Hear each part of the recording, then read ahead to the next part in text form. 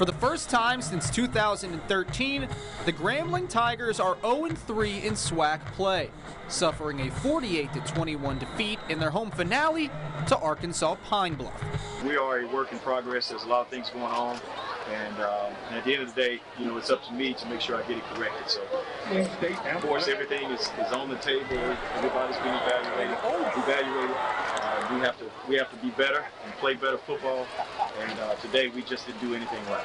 The Tigers' offensive woes continued on Saturday, particularly in the running game. Following the resignation of offensive coordinator Mark Orlando, the team averaged just 2.6 yards per carry. The Golden Lions seemed to figure out the Grambling defense, becoming the first team to score more than 7 second-half points on the Tiger D this season. UAPB shattered that mark, putting up 34 in the final 30 minutes of play. We made a lot of mistakes, you know, a lot of busted coverages, not getting the coverage, you know, in time to get lined up, those type of things.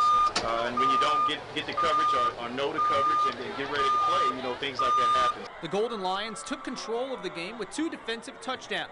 A pick-6 by Jalen Thigpen on the second Tiger offensive play in the game, and a blocked punt which was returned for a score by Terrell McKay III to end any chance of a Tiger comeback. Keenan Fontenot kept the Tiger turnover streak alive, recording his first interception of the season. The quarterback duo of Elijah Walker and Jeremy Hickbottom failed to record the spark head coach Broderick Fobbs expected, with the duo combining for 204 yards, a touchdown, and an interception.